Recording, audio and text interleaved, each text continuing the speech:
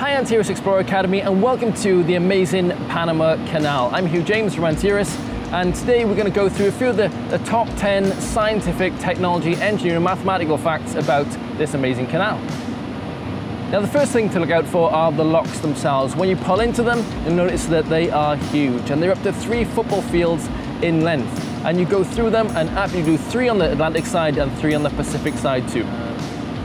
So then we've got the ships and the boats to move through the Panama Canal.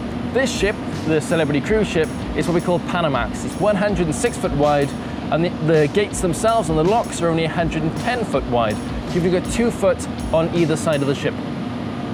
Now when you move through the locks, you'll notice that the gates open and close. There'll be sets of 2 to make sure that's a safety feature, to make sure that we don't crash into them and let all that water out.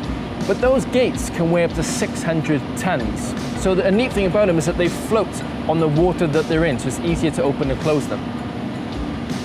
Now the way that we get water from one bit to the next is that the water comes down from the Chagres River into Gatun Lake, and then through gravity it's pulled down into each lock, each stage through culverts. And 26 million gallons of water will be in each of those chambers at any one time. Now it wasn't until 1988 that they actually put hydraulics onto the gates. You'll see those hydraulic arms opening the gates and closing them again. And it wasn't until 1988 that they put those in. Now there's a whole expansion project going on further across the isthmus, and that'll have hydraulics there too to open all the gates.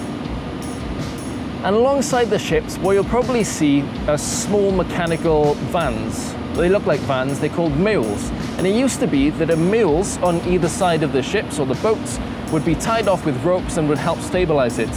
Now instead of using actual mules, we've got these big vans or little train sets, and they cost about $1 million each, and they help stabilize the ships as we move through the canal. Now it was over 100 years ago that they originally built the Panama Canal system and the locks at either side and the dams. And what that means is when the river comes down and floods the valley, you get a big man-made lake, one of the biggest in the entire world. So currently, as we're sailing across the Panama Canal, we're 85 feet above the valley floor. One of the side effects of flooding this entire valley is that it used to have jungle floor with little mountains, little valleys. You get little islands that poke their head up above the lake. And what that means is that the animals and the wildlife and the plants that are on that little island have been cut off from the rest of the mainland of the isthmus for 100 years. Now when you travel through the Panama Canal, chances are it's going to rain. It's a very warm and tropical environment, but the dry season tends to run from about December through to April. And lastly, the best thing about Panama is the wildlife. It's one of the most biodiverse regions on the entire planet.